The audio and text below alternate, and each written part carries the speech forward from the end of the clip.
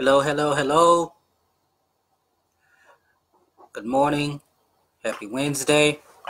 Getting ready to go live on the radio show Zero Today with Dr. Lorenzo Neal. So giving everyone time to come in. Please come in, join. Join. If you are watching on YouTube, this video is being live on Facebook, but it will be uploaded to YouTube. So I want to invite you to subscribe, like the video, and subscribe to my YouTube page, and follow us. 1 minute until showtime. Got a minute to go before we go live. Got an interesting topic that I want to talk about today. Thank you all for joining. Appreciate you so much. Good morning, good morning, good morning. Happy Wednesday to all of you. I hope that you read the description of what we're going to be talking about. It is Black Heritage Month, Black History Month, whatever you want to call it. But we will be having an interesting discussion. So invite you to stay with us, share this video, invite your friends to come in and watch and tune in. Also on blogtalkradio.com/0 today. We're live. We will be live there in a few seconds. So tune in, please tune in, share, like, follow, all of that good stuff. Hey cuz, good afternoon to you. Thank you for tuning in. About to go live in about 30 seconds. Your show will go live in 5 seconds. 5 seconds. 3, 2, 1. Blog Talk Radio. He's a man who's going to tell you like it is. You can never be afraid of something that you don't know about. Now that's ignorance, and for us, ignorance is not bliss. He's a man who's not afraid to talk about the real issues and not skate around it. Don't you think it's about time that you got tired all of right. where you are? I mean, you have got to be ready for God to do something for you and let him move. He's a man who loves his God, his country, and his people. I'm going to be honest with you. I'm not too fond of the political state of the world, and particularly the U.S. as it is right now. But if you want change, you have to make it happen. You can't keep settling for less than what you ought to have. He's a man who's sowing seeds of life, love, and liberation to anybody who's willing to hear. There comes the point in time when everybody just needs to shut their mouth up and listen to God. And God is the one who will lead us, and God is in our truth. He'll tell us everything we need. That covers every area, every facet, from politics to church to you name it. God's got it covered. He's a man that seeks the heart of God for the people of God. You're listening to Zero Today with Pastor Lorenzo Neal. Good morning, and welcome. Happy Wednesday. This is Dr. Lorenzo Neal, hailing from Cajun Land, USA, here to present you words of wisdom, empowerment, liberation, and insight. We're promoting a knowledge that is engaging and transforming, and we're helping you who are listening to us. We're helping you to be empowered to live and impact the world around you in those ways. Always, you're welcome to join us on this illuminating journey. We are live on Facebook, and as stated before, I want you to like the Facebook Live, join in, share this video. Also, we're live on Blog Talk Radio. Go there and listen to archive shows all the way back to 2010. We've been doing this broadcast for 2010, and just started doing live, so we try to get used to this new format. Also, follow us on all our social media. I'm on Twitter at Lorenzo T. Neal, and show handle is at Twitter. The show Twitter handle is at Zera Radio. You can hit us up there. Also visit the Facebook page, Zera Network. Lorenzo Neal's Zero Network. You could go there. We're live there also. So we appreciate all your support. Again, if you're watching on YouTube, and this video has been uploaded to YouTube, I want you to hit the like button and subscribe. Follow. We're trying to build up all subscribers, and I thank all you for listening and following us. Also, you can support us. PayPal. You have the information for the PayPal in the description there. PayPal me, Lorenzo Neal. And also on Patreon, you can support us there. patreon.com/Lorenzo T. Neal. So thank you all for tuning in. It's a hot topic that I want to talk about this morning. It is Black Heritage Month, and I am glad to be Black. I know some are identifying as African American. I know some who are identifying as American descendants of slaves. That's a new one I just learned not too long ago. However you choose to identify, that's fine and good. We are celebrating our heritage. We are celebrating our ancestors. We are celebrating the ones who brought us, who got us where we are. We are where we are because of their lives, their sacrifices, their deaths. And while we're focusing mostly on the first, those who did first, the first African American this, the first African American that, that's nice. That's all wonderful and everything. But we mustn't forget there were more people who were never first. There were a whole lot of people who never did anything. Some never went past the third grade education and yet became successful in our communities. We have to remember them. We have to remember those slaves who purchased their freedom. And, they worked their way to freedom. We have to remember them. We have to remember those who were never slaves, those who were free, those free blacks who were successful. We got to remember all of them. We can't just diminish who and what we celebrate during this month. And I'm jumping ahead of myself, but I do want to talk about that. Before we get into this broadcast, there are a couple of things I do really want to address, and I think it's very pertinent for us to address in regards to the idea of the country being divided, and the country is being divided. There's so much going on, but regarding who we are as a country, we mustn't forget, as pluralistic as we are, that there's a lot that everyone has to offer in this country, and everyone has the opportunity to have success, find success in this country. But there's a lot going on, particularly in the church arena. We just learned in the Southern Baptist Convention that there were at least 700 reports of sexual misconduct in some degree. I don't like using the word sexual assault because, again, it case by case, you have to go by there. But sexual inappropriate conduct by clergy or members of the Southern Baptist Convention has come to light, and they're suffering from it.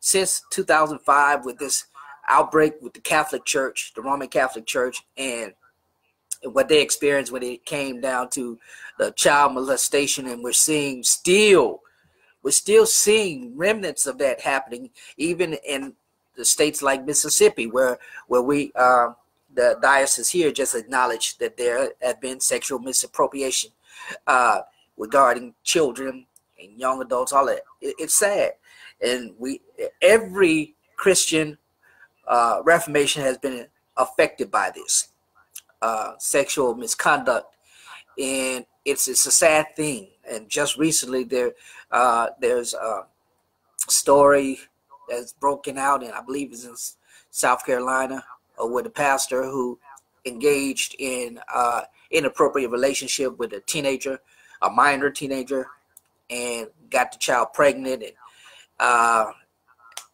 made the child have an abortion. And upon his arrest, he admitted to having inappropriate relations with the child for a number of years. And that is very sad. It's very sad. Our churches are supposed to be a place of refuge. And I know you're probably wondering, how did I get off on that subject? What does that have to do with my leading statement about the greatness of this country? From the perspective of a pastor, I think that the church makes this is one component that makes our country great. The fact that, those persons, those Western, those English persons, those people who came from Europe, came seeking religious freedom, establishing different ways of accomplishing that, and which we built our society on. So there is some Christian foundations to that, our founding fathers integrated concepts of Judo Christianity into our construct. They did that it's in the DNA of our country, and we got to, So I said all that to say that the church plays a major role in how we identify as a country, as the United States. And yes, politicians have played on that in various ways and means. And to see now how the church, how it's being uncovered, layers are being removed. So we're seeing the soul of the church exposed in so many ways. So we're seeing how, it's really affecting the lives of people.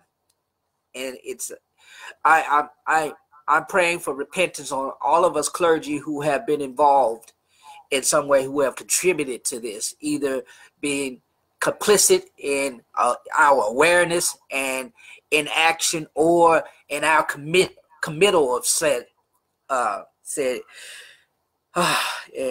fringes. And no one is immune to it. We're called to live a life of piety and holiness and sanctification, as instructed in Scripture, and we should strive for perfection, strive for holiness, and yet we still wrestle with being human. And for too long, I believe the church has neglected the fact that our humanity sometimes becomes overwhelming.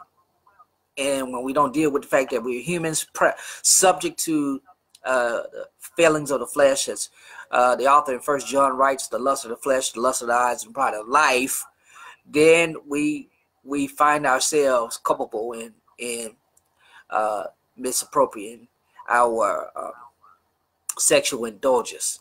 And I'm trying to sound all deep and profound and everything.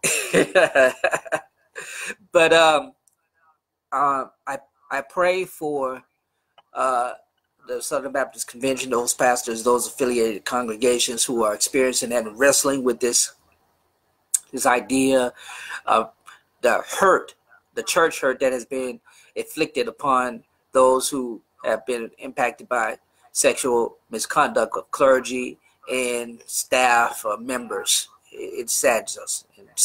And we should all be saddened. It should all drive us, especially during this time of love. It should drive us to have a heart and a love for the people, to know that even those who committed the acts are still worthy of God's grace and worthy of our love and deserving of justice. The victims are deserving of justice, and those who committed acts are also deserving of justice, whatever that justice should be. Anyway, so pray for our church. Pray for the church universal. And if you know of any clergy person, or if you know of any person who is committing these acts, report it. It's okay. It's, it might hurt them. It might damage the reputation of the church for a little while, but it passes. But it has to happen. If you know, don't be doing something just because, you want to make sure that it's credible, And for those who are victims and you're crying out, please support the victims. Support the victims, support them and in prayer and action. So that's my little thing. I didn't intend to stay that long on that. I want to acknowledge the fact that this month, as we celebrate and observe our heritage, two prominent persons of African descent were born tomorrow, actually celebrating today. That is the person of the Right Reverend Richard Allen, who is the founder and first elected and consecrated bishop of the African Methodist Episcopal Church, and Frederick Douglass, the famous abolitionist who was a friend of President Lincoln, an advisor to President Lincoln, a wonderful orator and statesman. So we want to acknowledge. Hey, Eric, man, Glad you're tuning in, bro. I hope you're doing well. Again, when I think about these two men and how they have impacted my vision of myself as a clergy person and as an engaged person, both in the spiritual arena, the secular arena, and the political arena. I don't like calling myself an activist. I'm just engaged. And matter of fact, I like the way we just had our Founders Day celebration here in the 8th Episcopal District. And we had two phenomenal giants in African Methodism, the Right Reverend Bishop John R. Bryant and Dr. Dennis Dickerson, who is professor of history, endowed chair professor of history at Vanderbilt University. And both of them presented our communion, Reformation, the AME Church, in profound ways. Dr. Dickerson, in recounting the story of Richard Allen as he walked out of St. George's Methodist Episcopal Church in 1787. He and all the others who followed him, while that was the first social protest in America, the first true revolution.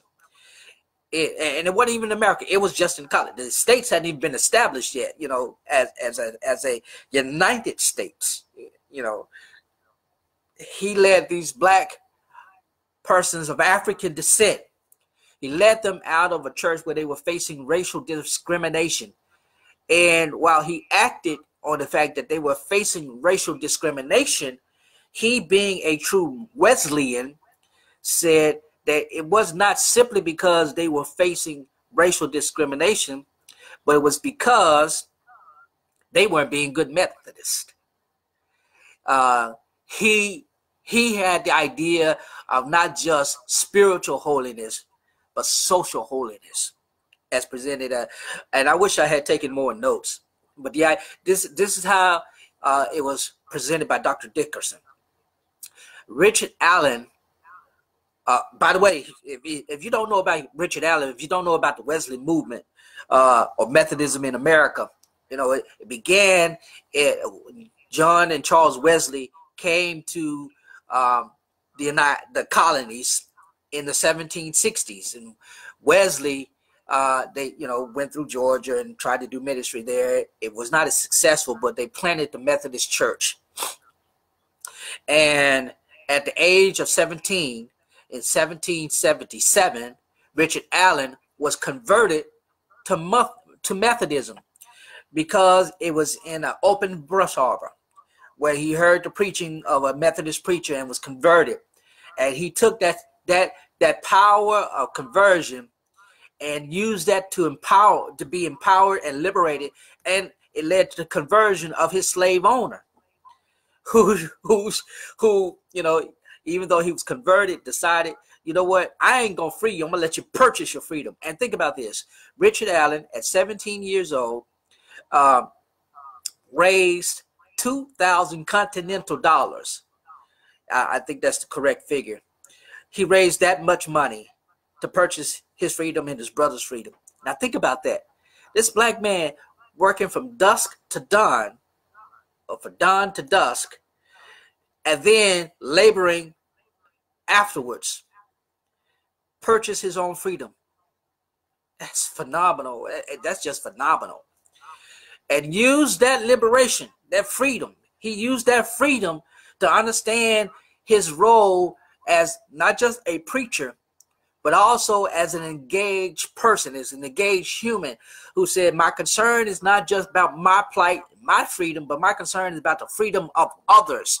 The social holiness is not just for me to be pious in my own self, but to express that piety in the world around me so that all can fully be engaged in the love and liberating power of God through Jesus Christ.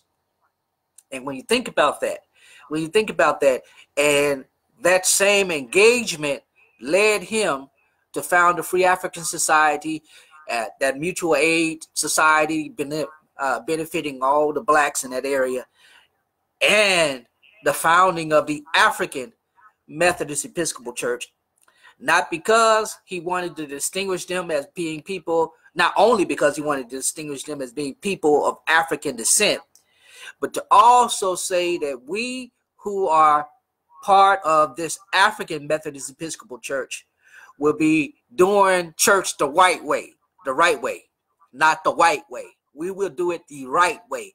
We will engage in spiritual holiness, piety, and service to the Lord, serving this present age, our calling to fulfill, but we also will engage in social holiness. It led them to be active and serve during the 1793 yellow fever breakout and other things. And it led him to fight for his church. You think about this. Many of you may not have, you may know of Richard Allen, but what you don't know about the African Methodist Episcopal Church, while it was started in 1787, and while Richard Allen bought the old blacksmith shop and as his trade was a blacksmith, one of his trades, he had multiple streams of income. One of his trades is blacksmith, and that became Mother Bethel AME Church in its present location in Philadelphia. He used all that he had to fight for his church when the white preachers were refusing to let him and other preachers preach. They were literally litigated. He sued. He went to court. It took a long time, but eventually he won the case. He had to pay money. I think it was about $10,000 that he had to pay to get all settled and leading up to what we now enjoy as African Methodism, the first organized denomination of blacks. And it's just phenomenal and remarkable that he did that. And we saw it spread with the beginning of the African Methodist Episcopal Zion Church, and then later on various apostolic and Pentecostal bodies that were founded by blacks in the Azusa movement in 1906, led by William Seymour, a black man, and leading to Charles H. Mason, who engaged in that movement later, who had founded the Church of God in Christ, but made it a major Pentecostal denomination. So we salute them. We salute them and their work and what they did. And I just mentioned Charles Mason, and I mentioned all the others because of their broad relationship with all of us. You know, we if you are black, in some degree, you've been impacted by them. You know, and that's not including the independent black churches that were founded, like Alpha Street Black Baptist Church, were founded also in the 18th century, and many others that we can name that goes, you know, that are still serving this present age in church. Now, I also want to talk about Frederick Douglass, the great orator, statesman. The fact that he, and I have a copy of his book. If you don't have a copy of his autobiography, either one, you need to go get a copy and read it, because it's empowering, and it should help enable you to understand the plight that he faced and many others like him faced during that time, and what he overcame to become the orator, the white-haired man, afroed man that we see today, you know. And I've been privileged to be a part of the Frederick Douglass Foundation, as well as the Douglass Leadership Institute. And I want to send a shout out to Dean Nelson, who serves as the chair of that organization, and the leading the leadership that Douglass provided during a very, very turbulent time in this country. You know, being an abolitionist, a black man speaking out against slavery, having once been a slave, and having shown how the impact of slavery on his physical person as well as his mental, how that shaped him. And to know that, you know, his descendants are still around today, and they're still doing what he was doing. They're still advocating for us, you know, for us to have this realization that we matter. We matter. Black lives matter, not just when one is shot by a police officer or any other. Our lives matter altogether. And Frederick Douglass, the statesman, stood out not because of what he did, but it's because of who he was in the midst of what he did. Yeah, he stood out because he did not settle for just being a free man. He didn't settle for gaining his freedom. He was intent on making sure that all persons who were in the same state as he was had the same ability to be free like him. And I think that component is missing in our liberation preaching, our liberation writing, or whatever we have today. Is missing. That component is missing. We shouldn't just be celebrating Black heritage because it's the month to do so. We should be doing it year round. This should be something that is ingrained in our mind to say, look, we are more than a few pictures 28 days out the year. We are more than that. We are a people who have gone through so much, and yet there's a strain of our identity that remains. So that's what I want to get into. That's what I want to talk about. You know, I'm be honest with you. I'm going to be honest with you right now. I don't believe Black History Month is authentic anymore. By that I mean I don't believe we really celebrate it.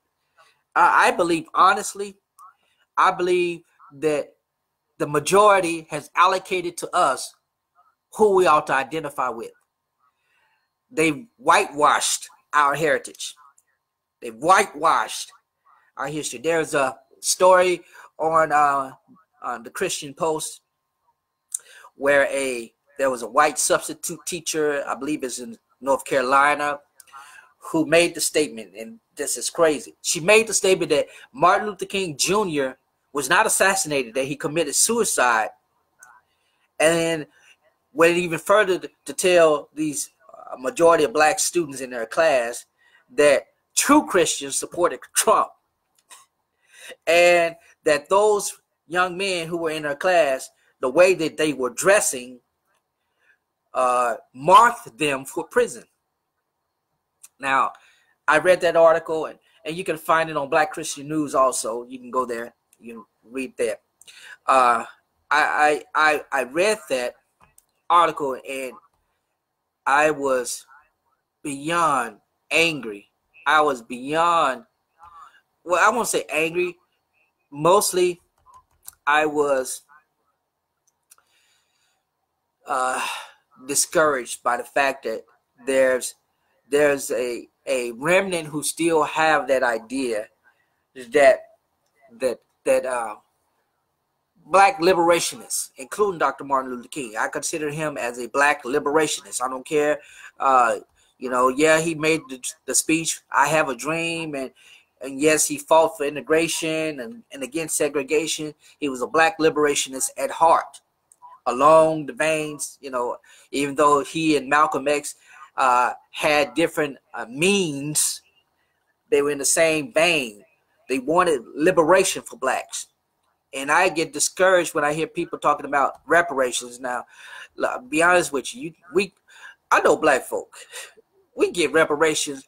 We're going to spend money. We're not going to invest. There's a presidential candidate right now who was talking about, you know, if she were elected, she designated $100 billion over 10 years for reparations for Black people. But the reality is we don't need reparations. We need empowerment.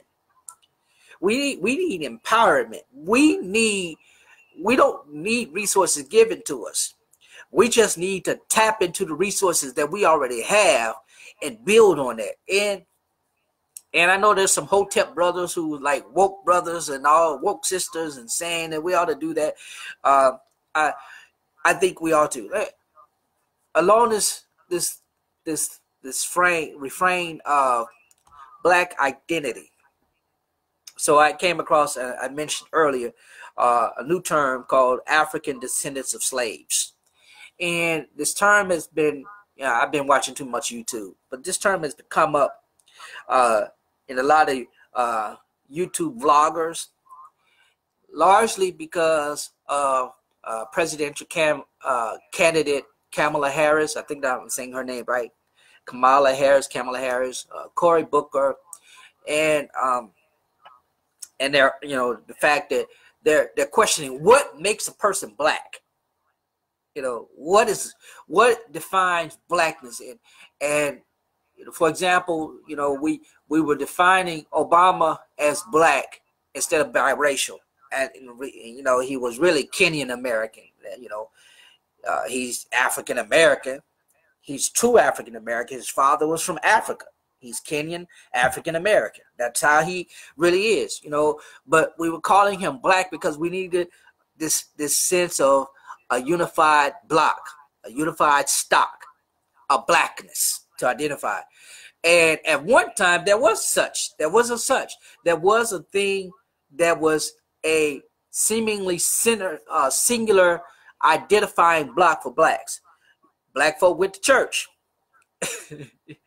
Black folk ate soul food. Black folk went to church in their Sunday best. Those were some identifying qualities, characteristics of what we knew black folk to be. Back in the day, the vernacular, what is now called, what we now call Ebonics. Well, I don't even know if they call it Ebonics anymore. I know when I was in high school, it was emerging language. Ebonics was emerging language. They were introducing the black vernacular as a construct of English speak. So those who spoke broken English could now be stated as saying, well, they're speaking their language, they're speaking their vernacular, they're speaking Ebonics. And once it got mainstreamed, we started seeing it, and it became, in my opinion, this is just me, it became more offensive the more it was used by us black folk, because we had to identify. But anyway, I digress. The idea that there was a singular identity, a singular identifying thing for black.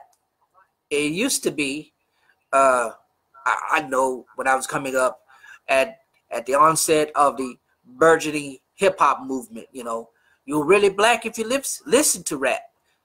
That was one thing that determined that was you were black. In the 50s, 40s, 30s, it was jazz. You listen to cats like Miles Davis, Dizzy Gillespie, Coltrane, Duke Ellis. You listen to those cats. That was black music, and that was identifying a black. The other thing was, blacks were basically skilled in industry that was not. Let me put it this way: we were able to do stuff that most white wouldn't do. So we were skilled when it came to music. We were skilled when it came to our hands, and we were definitely skilled when it came to sports. Even though we had to have our own leagues to do so, we had the Negro leagues. It was necessary. We had schools, the HBCUs, that were necessary, and that was an identifying. I gotta blow my nose, man. Excuse me. This weather here is getting the best of me. Those were you were truly black if you went to a school like Howard. You were truly black if you went to the school, a school like where I went to, AM&N College, now the University of Arkansas at Pine Bluff. And when it came to music, you were that was just a certain thing that you did, that identified you as being black. And now those lines are blurred. I didn't watch the Grammys. I haven't watched the Grammys in a very long time. But I was reading an article not long ago, a couple of days ago, in which there's this gospel artist, and I don't know her name. But anyway, she recorded with Kurt Franklin, and she won the Grammy, as I understand it. She won the Grammy for Best Gospel or something like nature. You can find that story on Miss Ann Brock's page, the Old Black Church. It's on there. You can go there. That's the reference if you'd like to find the story about what it was. Is saying that Pastor Smokey Norfolk was kind of throwing some shade at the Grammys because those true gospel artists who were nominated did not win, and this person who is non-melanated won the gospel. And again, gospel music was once identified solely as black before we got into what we see today, with folks like Israel Houghton and Dietrich Haddon, who experimented with music, and Kurt Franklin, who was, they experimented, they broadened our understanding of how gospel music could be. Back in the day, Ron Canoli didn't know, he didn't fit in anything. If you know who Ron Canoli was this black person who sang, and he recorded a lot of early praise and worship songs back in the day, in the late 80s and 90s, right? But he didn't really fit into black gospel music like James Cleveland or Reverend James Moore or the Williams Brothers. He didn't fit in that group, but he fit in with those who identified as Christian. That's a whole different thing. But anyway, so the idea of what defines and what gives identity to blackness is really being challenged today. Who and what defines our black identity? Now, be honest with you, I know that if I were to walk into some place where there's not a high black population, if persons of non-melanated skin were to see me, the likelihood of a positive interaction would be medium to low. They might be intimidated if I'm not dressed appropriately. If they'll see me in my tie, like now, if I walk out in a public square where there's a lot of white folk, they would be less intimidated by me because I have on a shirt and tie, so I look professional. But if I go in there and I got a sweatshirt on, a hoodie on, or something like that, and I might not be sagging, but if my jeans might be a little baggy, the interaction would probably be not as positive. Not as positive. And my black skin, the color of my skin, my melanated skin would serve full purposely to identify me with blackness. And that would be it. But within our culture, within the black culture, the diaspora of the black culture, we have the melanated brothers and sisters, and we have the lightly melanated brother and sister, the yellow bones, red bones. Y'all know we have those. And they're more receptive of persons of that lower melanin than those of us who are higher melanated. And when it comes to culture, we've become so, I love the fact that we have become mainstream. I love the fact that, 20 years ago, hip hop was still relegated to the urban centers of the country. And while it was relegated to the urban center, the consumers were not always black. You know, they weren't always black. You know, that's how they got the major record deals and major record sales, because black folk, we were listening or we were dubbing, you know, we were file sharing before file sharing was. Hey man, you got that cassette? Let me dub that cassette, because I can't afford, I don't want to pay for it. Let me copy it. Don't act like y'all didn't do it, because most of us did. But as it broadened, and as the, you know, I think about white rappers who pre-Eminem, you know, the white rappers who came in and had their little hits, and we all danced to the same music, and you see the same dance in hip hop culture.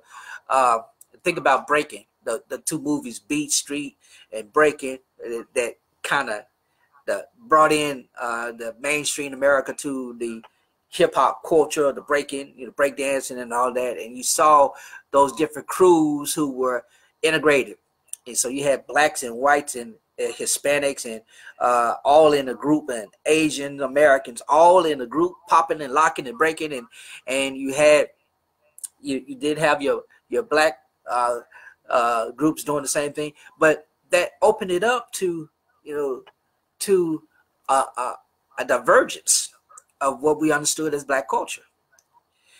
And so now it's kind of been diluted a bit.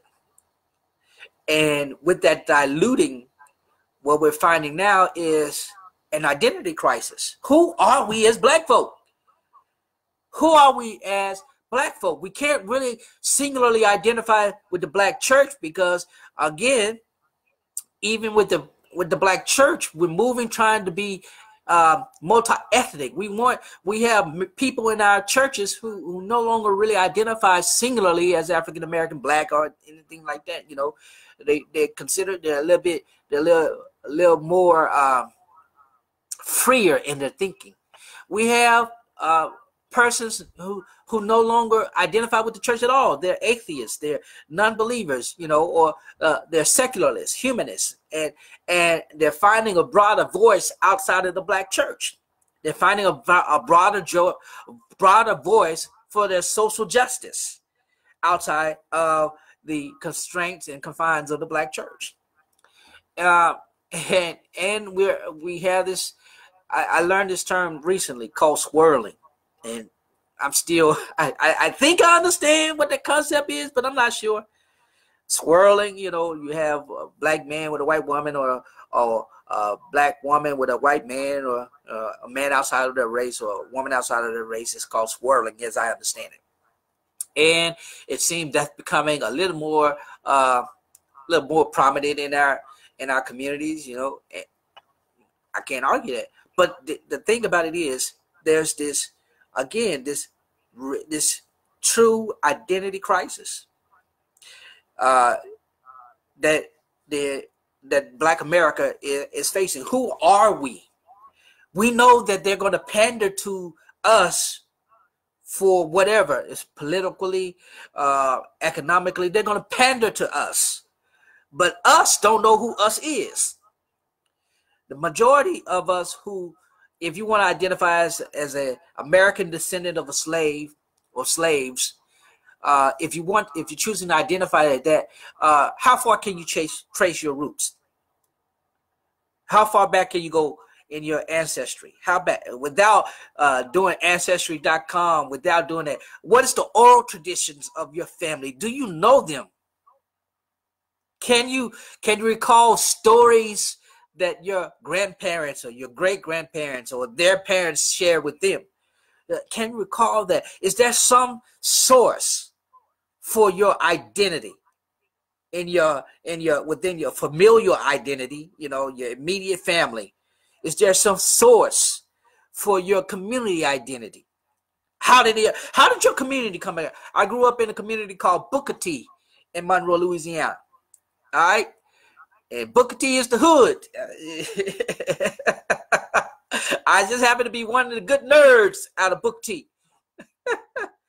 But I understood, the more I learned about my community, the more I learned about some of the names of people who, like the foster homes. You know, I ain't even get into that. But some of the names, some of the community members, our elders and our ancestors we got to interact with, who were in their 80s by the time we were in, when we were coming up.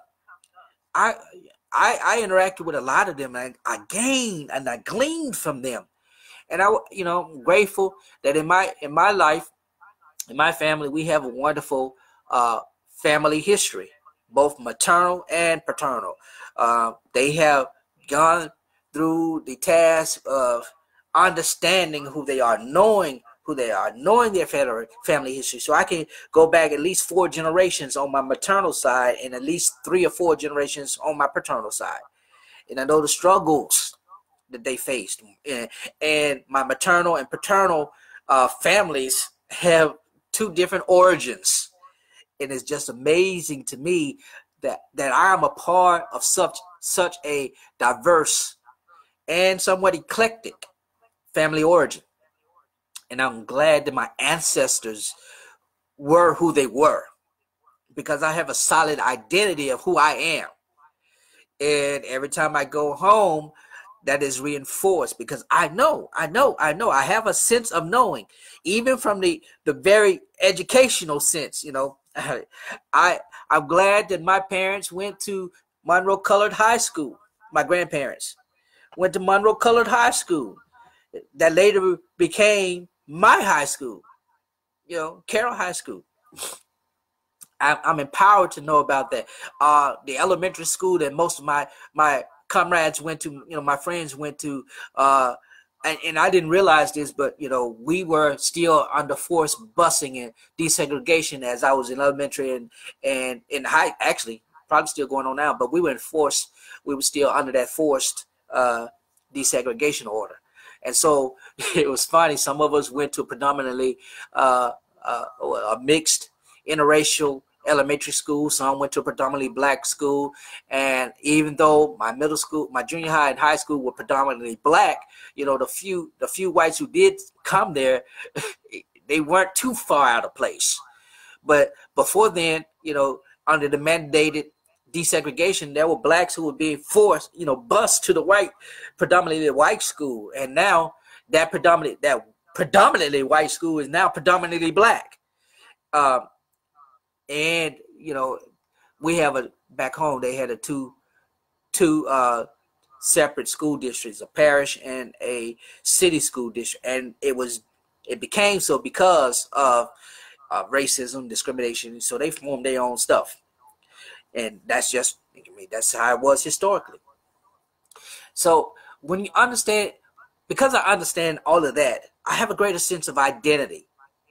Because I'm in the African Methodist Episcopal Church, I have a greater sense of identity as far as, who I am as a black preacher in the AME Church. I know what I am to be preaching.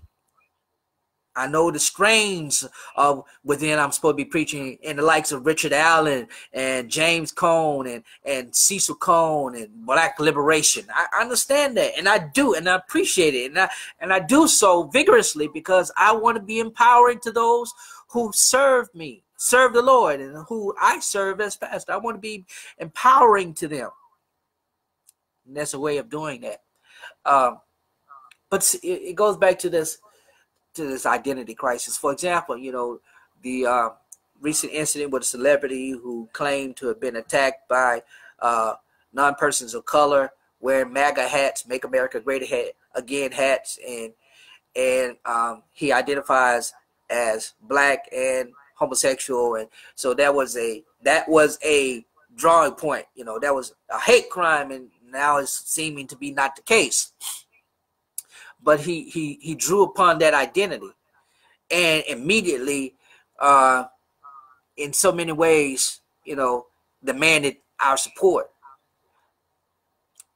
And we have, when it comes to black men in particular, we struggle. Like, okay, what does it mean to be a black man? What does that mean? What should a black man look like?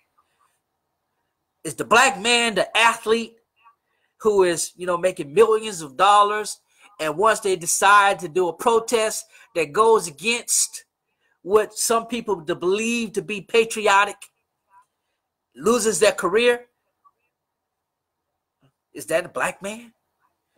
Is the black man like those men, those sanitation workers in Memphis, Tennessee, when Dr. King went there to advocate on their behalf and eventually led to his martyrdom, his assassination? Those black men walked around with signs on their chest saying, "I am a man," because they knew their identity was being infringed upon. They were seen less than. Because they were seen less than, it was expected, some in the larger community expected less than of them. But they knew who they were. They knew their value. They knew what they were supposed to have and who they were. Their identity was great. And so they marched. And they demanded to be recognized as such. Today, I don't believe we have that solid identity as black men. When it came to black women, we knew black women to be strong, having in the times of slavery, pre-abolition, pre-emancipation, having to forcefully have children. There was no abortion. They were forced, they were raped, some of them, and if they weren't raped, if they had children with someone that they gave their love to for eternity, even though it was not recognized legally, and they pledged their love to one another, and they were separated, their families were separated. And I always wondered about this, like, well, how can we have families with the same name in the same area and not be related? Then I thought about, oh, I know how now. Think about those men who were separated from their wives, from their baby mamas. And I don't use that term in the context like it is used today. But these men pledged their love to these women who they were slaves, and they were not legally recognized to be able to have said love. They were property. And yet, even in spite of being seen as property, they saw themselves as humans, capable of having the same thing that their white masters had. Even when their white masters violated them, both male and female, forcing some of the black men, to do terrible things to their black wives, forcing some of the black wives to bear children by them. And the black women survived. And now we're in this culture of abortion on demand, where in the black community, unfortunately, and yes, I'm talking on it because it's part of our identity crisis, where unfortunately, black women are choosing to have abortions, and it grieves me when they do that, even though I personally have contributed to that problem, like many other black men probably have.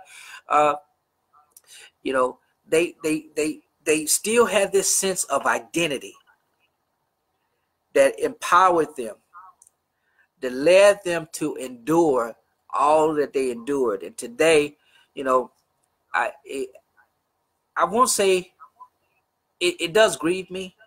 And I know that there are people who are trying to find their identity. What makes blackness black? And I think about this movie with Chris Rock and what's the other guy? CB4 is the name of the movie. But anyway, in the movie, Chris Rock is an affluent young black man who likes to rap or wants to rap. And so in order to gain notoriety and record deal, he takes upon this imagery of a gangster rapper, CB4, and he steals the identity of the real guy, whatever.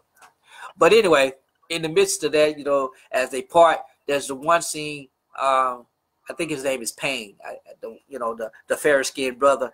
He becomes the militant black, because that was the thing back in the 90s, the late 80s, early 90s. You got to be pro-black.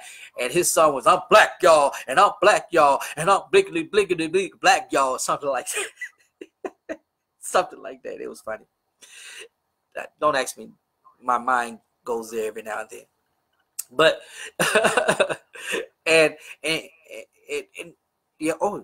the other thing was this. Most of our elected officials, up until recent history, most of our political leaders were fair skinned. Most of them were, because they used their fair skin to get access to power, and later that trickled down into, you know, darker brothers and sisters getting in there. But for the most part, the fair skins had they had one leg up on darker skinned brothers.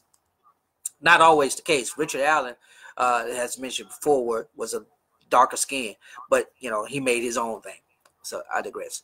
But I said all that to say, we're wrestling with this idea of blackness. And this is me. For me, blackness, my blackness is found in again, black in my heritage, my ancestry, of course, you know, it's in my DNA, but also now in the community I live with. I live in, it's urban communities, majority black. You know, you hear the gunshots, you see the drug addicts roaming the streets, and for some, that's what identifies as black.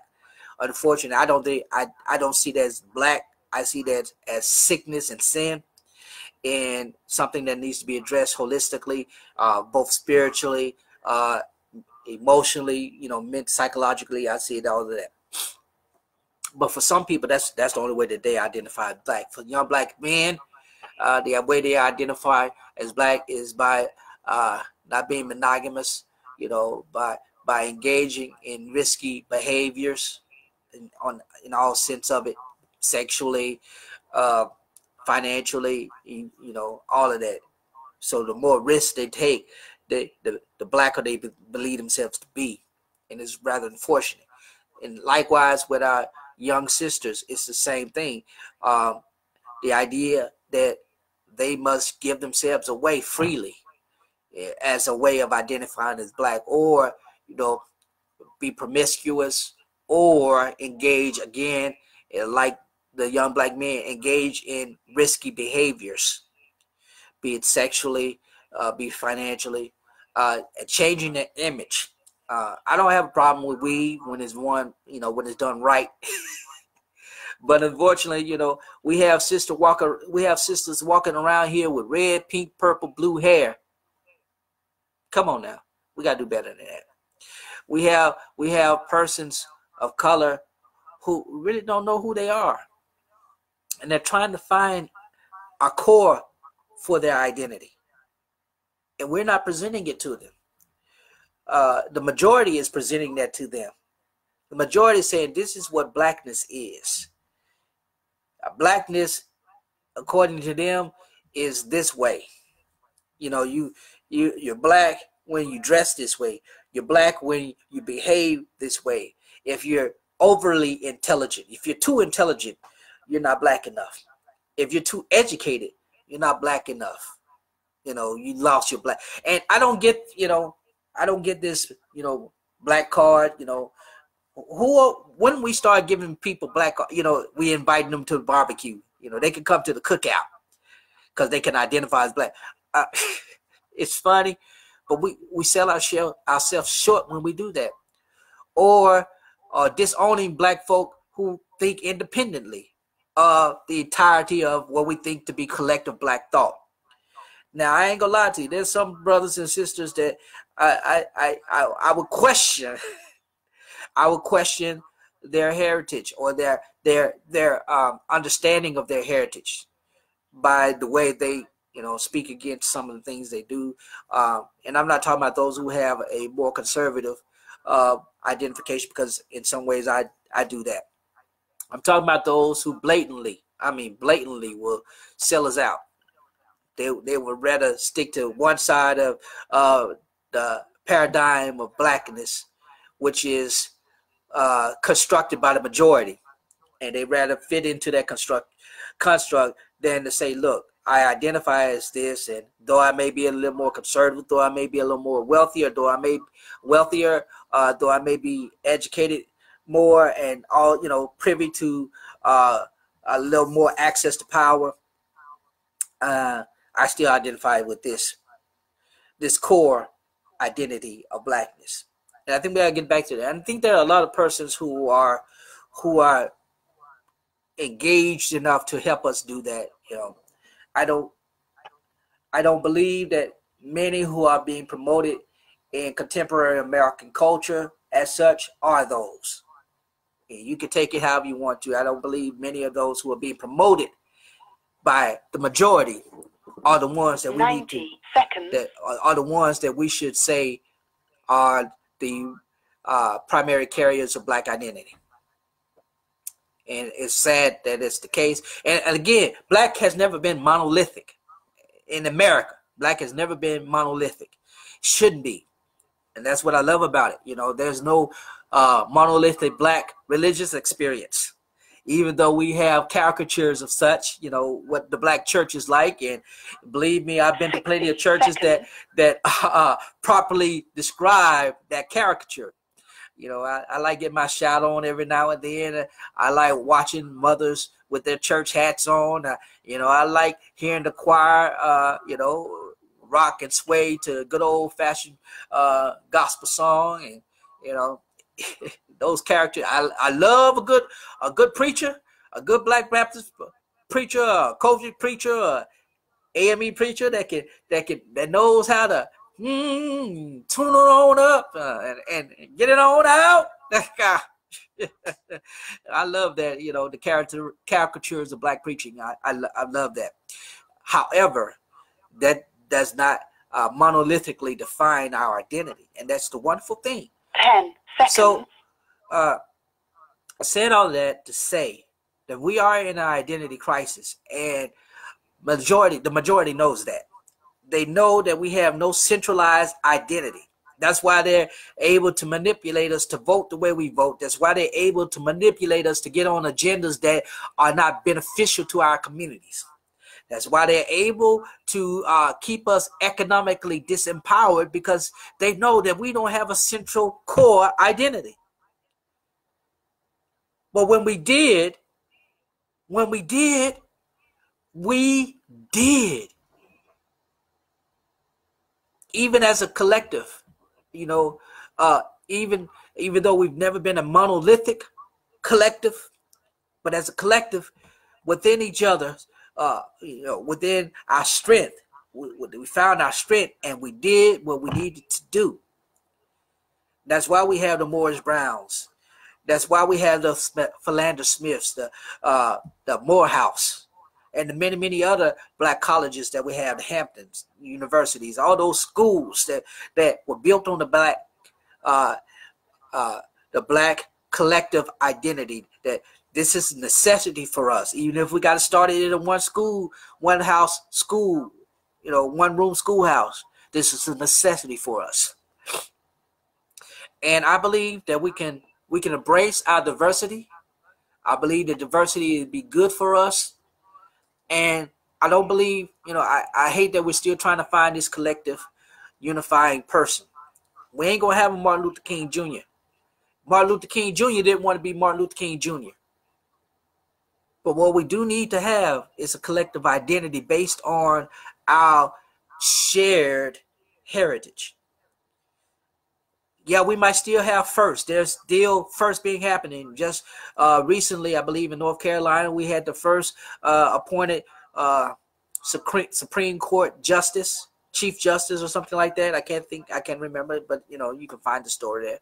We're still making breakthroughs. We still have a wonderful hope. We have a brother, 11-year-old, who's at Southern University. I mean, highly intelligent, doing for. We have young black women who are empowering themselves and going into business, becoming entrepreneurs, and selling lemonade, making millions. And we do still have our Oprahs, who is the black billionaire. We have them.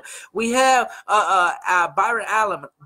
Y'all know who I'm talking about. Yeah, he's a black billionaire, with the entertainment conglomerates. We have our actors like Denzel and many, many, many others. We have that. And that's wonderful. That is wonderful. And we should build off that. We have a collective identity. And you know, we can use that collective core identity to be empowering for us. I believe that's where we are. I think this is a wonderful time to do that. And it may not, the church may not be the mode of that happening, and that's fine. If the church is not the mode of that happening, that's fine. However it happens, we should be embracing it. You know, we should not be letting the majority define who we are and how we ought to be. Because if they define us, we'll be back where we were 200 years ago. If we let them define us. If we let them provide to us the identity that they think we should have, we'll be back where we were 200 years ago. We don't need to do that. We don't need to do that. Anyway, I've ranted enough. Listen, I want to express my appreciation to all of you who are tuning in. Thank you for tuning in. Again, continue to support us. All you can. You can support us on Patreon, Lorenzo T. Neal, PayPal me, Lorenzo Neal, and that information is all there. If you catch this video, share it, like it. I don't see all the comments, and maybe I missed them. But anyway, this video will be uploaded to YouTube, so you can go to my YouTube page, Zero Today with Dr. Lorenzo Neal, and look through the videos there and like them, subscribe, all that good stuff. And I appreciate you for sharing with me your afternoon. You guys have a wonderful day, and the Lord be with you.